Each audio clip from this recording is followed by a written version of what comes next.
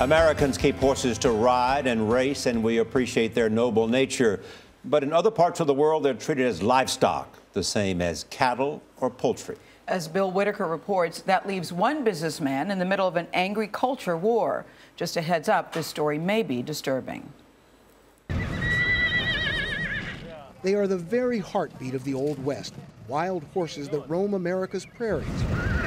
While some see majesty in their freedom, others see profit, not in what horses bring to wranglers and ranchers, but to slaughterhouses for their meat.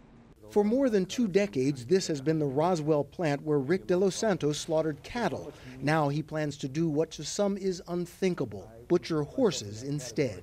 The tough economy took its toll on De Los Santos. He and his wife Sarah run this family business together.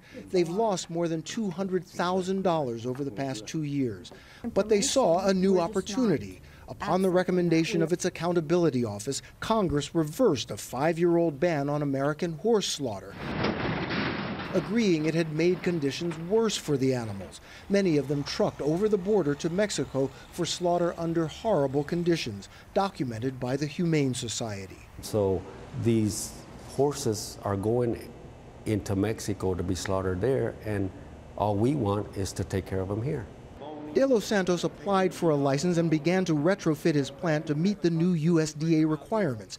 He was delighted to learn his would be the first American slaughterhouse cleared to sell horse meat to Mexico, Belgium, and a host of other countries where it is considered a delicacy.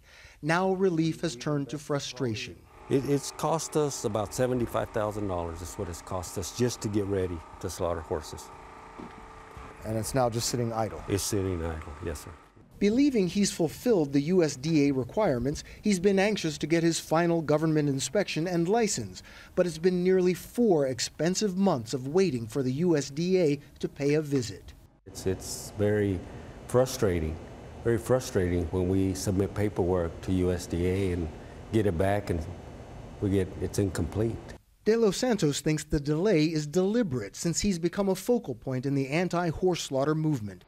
A bill has been introduced on Capitol Hill to ban horse slaughter for good. And even the governor of New Mexico released a statement about his business, saying that creating a horse slaughterhouse in New Mexico is wrong. More than 100,000 of these animals already are rounded up every year, slaughtered across the border, and the meat shipped to Europe and Asia. It's a thriving international business, but still barely making a dent in the U.S. horse overpopulation problem. Domesticated horses are abandoned, and wild horses simply left to breed unchecked. Still, animal rights advocates insist more regulated and supervised horse slaughter here in the U.S. is not the answer. Horse slaughter can never be done humanely, partially because of the nature of horses. When you have an animal that's what is called fractious, where they want to run, they want to be safe, you can't humanely slaughter them. Advocates say there are other ways to manage horse overpopulation, including finding more funding for places like this. The Horse Shelter is a nonprofit that takes in, treats, and occasionally euthanizes abandoned animals. The shelter's Jennifer Rios says Americans have an emotional bond with horses, making it impossible to think of them simply as livestock. They represent freedom. You see a horse running, and there's nothing more freeing looking than a horse. But to the De Los Santoses, horses represent economic freedom, and they point out there are too many unwanted horses to be sheltered. Besides, they just want to put their employees back to work. Why continue to outsource? I mean, this whole election is going to be about jobs. The USDA says it's not preventing the De Los Santoses from providing jobs. The agency just needs more time to train inspectors. Now the couple is also being threatened with fines for alleged improper composting, and both fear the threat they face from activists who have targeted them.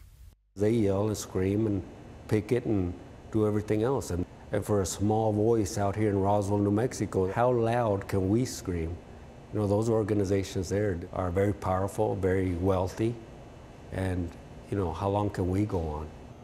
So I ask you that, how long can you keep going? I have a lot of faith, and I believe things will work out. I really do. Rick De Los Santos knows it'll be easy selling horse meat to foreign markets, but it will be much more difficult to sell the American public on a simple idea. Horses can be your friends, but they can also be your food. For CBS This Morning, Bill Whitaker, Roswell, New Mexico. Nope. You know the line that got me in that piece, guys, where she said, horse slaughter cannot be done humanely. That's what got me. I can't, and I know it's a contradiction from a girl who enjoys a good burger, but there's something about when you see something that can be your food and that can be your friend. I can't wrap my brain around it. It's hard to see. It really is something that I think in this country most people are very uncomfortable with. Yeah. And part of that is what they represent. As we saw some people saying they represent this freedom. They're such a majestic animal. It's one of those stories in which you say there has to be a better way. Yes, yes. Tony had an idea, eat broccoli. I love broccoli. You can always count on Tony. He's Plus always got an idea. Lots of calcium for us, Tony. True. Thank you. In 1986. The last time Tony had broccoli. Yeah. Poor Tony. Ouch.